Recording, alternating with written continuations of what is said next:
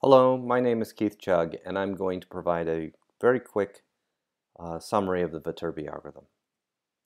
So I'm going to do this through an example of planning a road trip from the west coast of the United States to the east coast.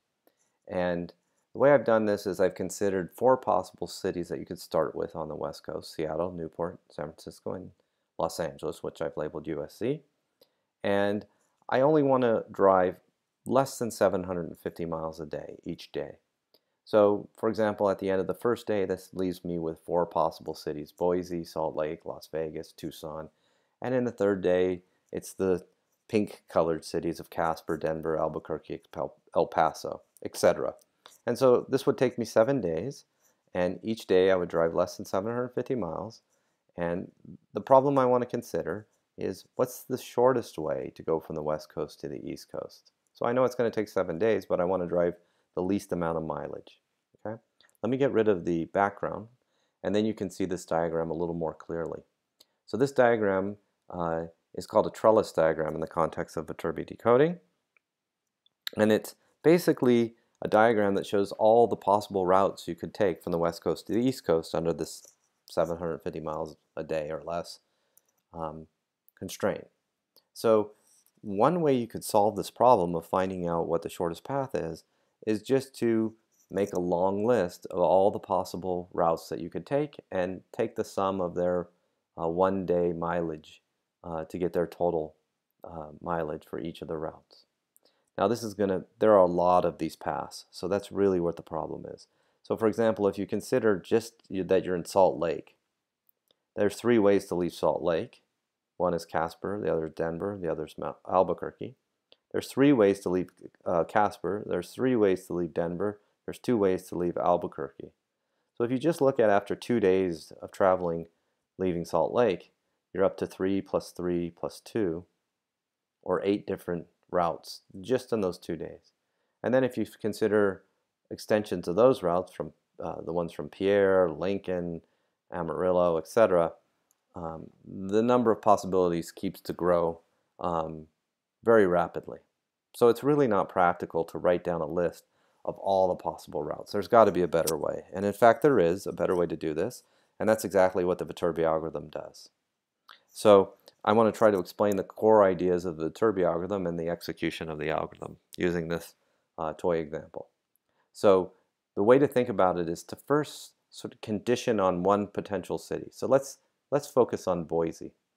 Now what I want to illustrate is, if I say, if I just hypothesize that the best way to go from the west coast to the east coast goes through Boise, then I can kind of break this shortest path problem into 2 segments, namely a segment to the left of Boise and a segment to the right of Boise. And to illustrate this, I'm going to provide a little bit of side information here that I happen to know.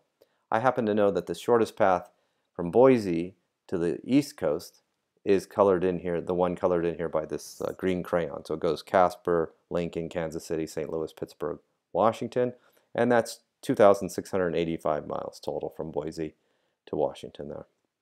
Okay, so the idea here is that regardless of how I arrive at Boise from the west coast, whether I came from Seattle, Newport, or San Francisco, the best way to go from Boise to the east coast is still this green crayon line, and it's still 2,685 miles. Okay, so now you can very, very quickly reason that you really don't need to consider Newport, San Francisco legs to Boise, because Seattle to Boise is shorter. In other words, if you were to claim that the shortest path to go from the west coast to the east coast passing through Boise started in San Francisco, I could counter that argument by saying, well, let's start in Seattle and go to Boise, and then we both follow the green crayon path from that point forward, and clearly mine will be less, the path from Seattle will be less than the path from San Francisco, because it's 494 miles from Seattle to Boise, and it's 648 if you start in San Francisco and go to Boise. So this allows us to eliminate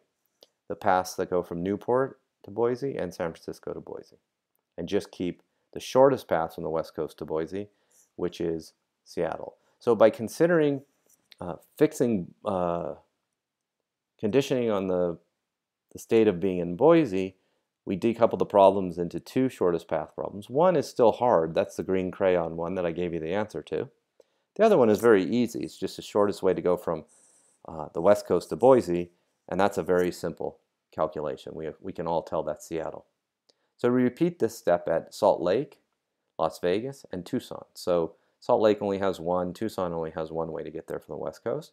And Las Vegas would just be a simple comparison between the way to get there from USC and the way to get there from San Francisco. And of course, USC is going to win out because it's 275 miles.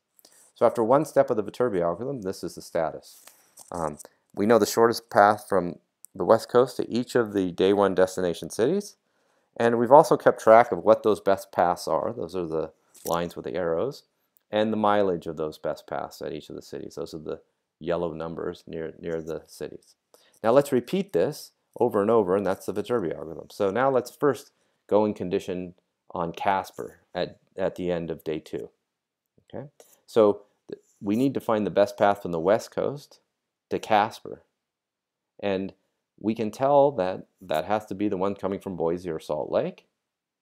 And there's only 2 of those because we've eliminated the other paths coming from, for example, Newport, San Francisco, going through Boise. We already got rid of those. So we really only need to consider the 2 paths, which are the extensions of the arrowed paths. And we add on the 1-day mileage for each of those. So for example, if it came from Boise, it would be 494 plus 669. If it came from Salt Lake, it would be 748 plus 402. So we need to compare those 2 sums and choose the shorter, the smaller of those 2. And it turns out that 748 plus 402 is smaller than 494 plus 669. So Boise is going to lose out. Okay?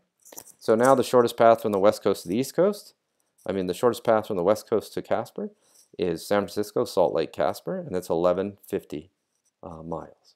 Okay? And now we'll repeat this at Denver, Albuquerque, and El Paso. Denver is, again, not very interesting. There's only one way. In Albuquerque, though, we have 3 numbers to compare. 748 plus 609, that's if he came from Salt Lake. 275 plus 576, that's if he came from Vegas. And 528 plus 452, that's if he came through Tucson, Arizona. Okay? So if we do those comparisons, and then we select the shortest path up to that point, we arrive at this state. So this process of adding the shortest path up to a particular state with the 1-day path, and then comparing all of the paths that arrive at a given destination day city, is called an add, compare, select.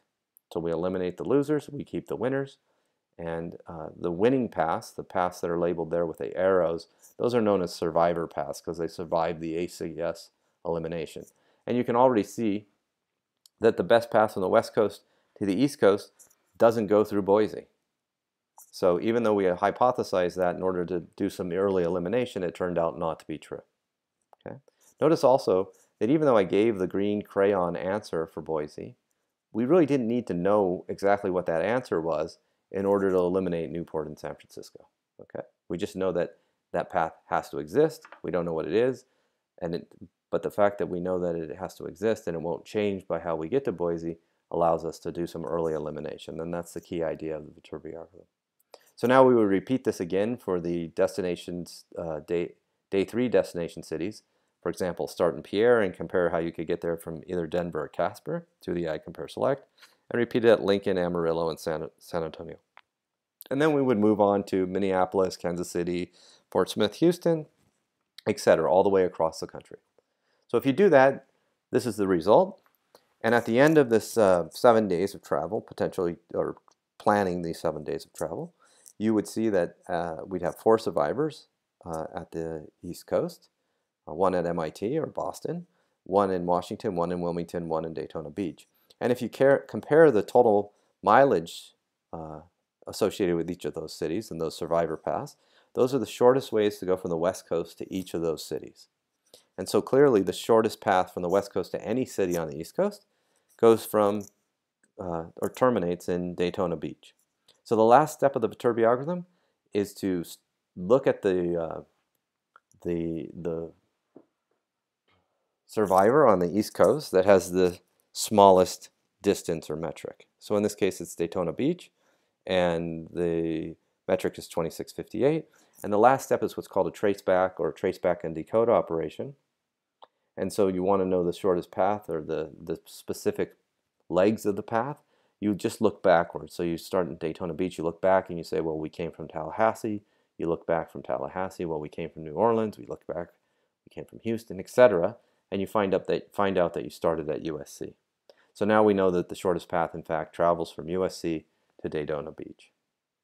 Okay, so this algorithm was first introduced to the community by Dr. Andrew Viterbi, our own Andrew Viterbi, first published in 1968.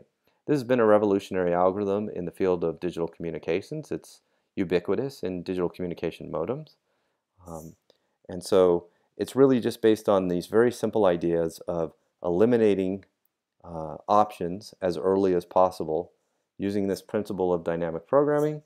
And then another key innovation which is critical and is unique to the Viterbi algorithm, was critical for the early development and deployment of the technology, is this method of storing the winners as you go, so that in order to figure out the best path, you just do this trace back and decode. That's a very unique property of the Viterbi algorithm.